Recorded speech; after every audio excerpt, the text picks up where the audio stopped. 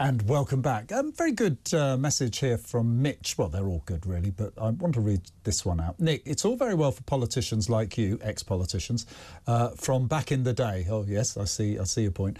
To talk about having to have a vision for the future. But we now live in a highly connected, globalised world where that vision in opposition is pretty quickly derailed when in government by catastrophic global events such as the credit crunch, the pandemic, the war in Ukraine, and now the problems in Gaza.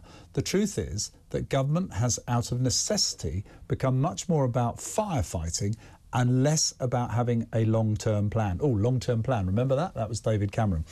Mitch, you're right. We are constantly reacting to events, and I would also say the way news habits have changed. Suddenly you're having a government having to respond to a crisis the Daily Mail or the Daily Mirror has brought up. Remember when we were talking about concrete collapsing in schools, you would have thought that was the major topic, and it actually does anyone remember it until I reminded them of it? And that happens a lot, and government is on a day-to-day necessary firefighting. But there is a reason for that. There is a reason, because the character of a government is tested under both those domestic issues and international issues, not to lose the very foundations upon which it is fighting for. And whilst I fully respect that they can be derailed by the media and they can be derailed by particular issues that are flagged up, I don't think that should detract a party away from its core values and beliefs. And maybe tomorrow even, we will discuss whether core values and beliefs, what they are, because I think that they can translate across most crises. And of course, governments have to deal with international crises such as Ukraine and Gaza. But so did Margaret Thatcher. She had the Falklands, remember, just to name one of them. And yet, people don't ever accuse her of not having a core vision and a core belief of what Britain should be like. I just put that out there for the conversation. Now, we're going to take more of your calls, and I want to go through some of the messages, because this one from Alex. Nick, the Tories had an 80-seat majority and could have done anything they wished. Spot on. In fact, I said that on this studio on election night. They've been split, 2019, they have been split and divided with vicious infighting and have turned into a middle-of-the-road party which is hardly distinguishable from Labour. I think on immigration, it is very distinguishable. Labour aren't saying anything, Conservatives are at least saying things and trying to do things. Not much of a choice for voters. I understand that. I think it's not an unreasonable point you make there. We forget, says Mark, the shambles Labour have caused in the past. A Labour win could be the best thing for the Tories, maybe not the country. Labour haven't been in power since the rise of social media, along with many false conspiracies. It's interesting the idea that a Labour government is good for a Conservative government because they shape up their ideas and Labour mess it up. Not so sure about that. I think actually what's changed about the British electorate since before the 70s is they're quite happy to give a government the benefit of the doubt for at least one general election, so that they will almost certainly return a party after it's won one election for two elections. Keir Starmer's saying, give me a 10-year term. He knows full well if he wins the first term, chances are he will get a second term, with one caveat to that, by the way. Every time Labour have come to power, they have inherited a strong economy, a growing economy. Even under John Major, when Tony Blair came in, we'd had something like 5 quarters of growth as we came out of the financial crisis he's faced. This time, it's going to be different, which is why how Labour respond to the pressure to keep spending and spending and spending when they've said, oh, we can't until we grow the economy, and exceptionally grow the economy. It's going to be a very interesting dynamic. They've not had to deal with that before. Let's go to Michael in Blackburn. Michael, hello. Hi. Hi. And what would you like to talk about, Michael? Basically, your question is, yes, what would make people vote for the Conservatives? Yeah, can they win your trust back? What would make them win your trust back? I mean, the basic thing is, I would say that if they put a pause on immigration, say for 6 months, and they would have to do this without signalling it, they would have to do it, you know, in a couple of days. Otherwise, everybody would be rushing to get through the doors. That would give a signal to the electorate it's not all words, and that they were going to do something. And this is the thing which would affect people. A lot of people don't watch talkTV and things like that. All they're interested in is when they put the petrol in their car and when they see their gas and electric bills. That's what makes them sit up and take notice, basically. And when they see foreigners in countries. Let me just put this to you. What happens when you go into a restaurant and you can't get served because the chef isn't there, the waiter isn't there? What happens when you go into your garage, your coffee shop or whatever, and there's someone not working behind there and it's shut 2 days a week? Because that would be the effect. At the moment, there's already places doing that because they can't staff them. And we can't get people in this country back to work because it seems like for a lot of them, the benefit system seems to encourage them to stay economically inactive and other reasons. What would we do then? Because that would be the effect of what you're suggesting. But the question is, what would you do to get the Conservatives back into power? And that is the thing, immaterial of what you're saying there, that is the thing which would make people vote for the Conservatives.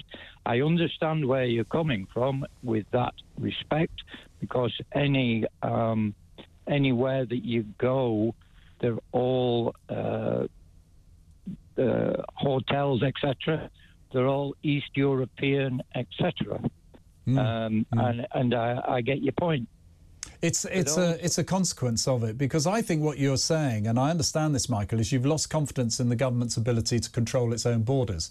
The one promise of Brexit that was clear as a bell, and they have not managed to do that. Michael, I think you make the point very well, and you're right, there would be consequences, but the point is this government's failed to control its borders. Therefore, would controlling the borders, getting that right in the year that's left before the general election, be enough to win the trust of the government and you to lend them your vote once again? 0344 499 1000. Is it as simple as that? Let's go to Glenn in Ross-on-Wye. Glenn, hello. Hi, Nick. How are you? Very well indeed. And what would you like to talk about?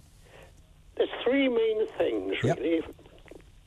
First of all, has been brought up already, is immigration. Oh, let me tell you first that I'm a floating voter. Okay. So immigration, yes, it's a problem. Whoever can put it right will get a big vote. A lot of people saying, oh, the only way we can do it is get rid of the ACHR, that's the European human rights thing. Yep. Basically. Let's get rid of it. Why do you... The thing is, this will... All sorts of politicians, House of Lords and everything else will kick up and saying, oh, we can't possibly do this. I don't know why we just don't ignore it. I actually don't know why we cannot on some things. Just ignore it. I promise you, other countries do. They do. And the other thing we can help stop it is by taking all the goodies away. If somebody arrives in the south of Italy, they put along... They land on the coast, and if they're lucky, they'll have a tent put up for them. And if there's some local charity available, they'll be given food. Whereas if they cross the channel in this country, it's all welcome. Yes, we can put you up in a 3-star hotel. You'll have 3 meals a day, and we'll even give you a bit of pocket money to help. We've got to get rid of that, and I don't think there's any of the political parties who are prepared to do it. Now, second on my agenda is for me to change my vote. Is hereditary tax. I'm a person of a certain age. Do you mean inheritance tax? Pardon? Do you mean inheritance tax? Inheritance. Okay, understood. Yep. Thanks. I'm of a certain age, like a lot of the people. We may have a little bit money in the bank, and we own a house. When we die, what happens? Over a certain amount, the country's going to take up to 40% of that money. And a lot of us who have already paid tax throughout our careers are thinking, well, what the hell is this? So I think if somebody could reform that, that would be a big pull as well for whichever party do it. Well, I'm with you on that one. It's a hideous tax. And your third and final. Go on, Glenn. Third and final, the House of Lords. What's wrong with it?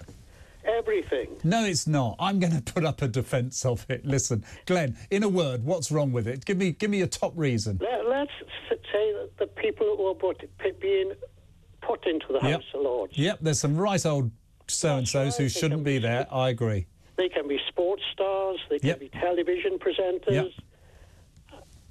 And I think to myself, people like that, they've got a certain control in our, they have. In our country. Glenn, for Glenn, is putting them there. Glenn, get rid of them. Glenn, bear with me.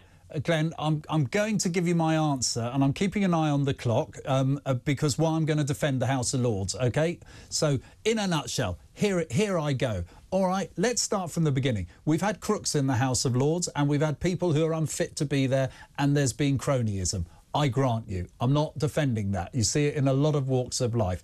That can be reformed, and I believe we should put a retirement age on in the House of Lords. But there is, I believe, an overriding reason to support the House of Lords. It is this, that a House of Lords is meant to be a revising chamber. It is meant to advise and revise legislation, having studied it deeply, to the government of the day, always willing to accede to the ultimate wish of the House of Commons, which is what is represented, represents you, the people. However, what I like about the House of Lords is that you've got real experts going in there. Let me tell you this. I could have stood up in the House of Commons and given a 3, 4, 5-minute speech pretty much on any subject. And the chances are I could have been waffling, I could have been talking rubbish, and I wouldn't have been challenged or caught out unless there happened to be an expert there. In the Lords, you can't make that speech. You've got former chiefs of staff of the army, you've got educational experts who spent a lifetime there, people in the health service who can challenge both the prejudice and the priorities that come with the government of the day. It's a good revising chamber. It has flaws, but let's not give it up. I think it's worth backing.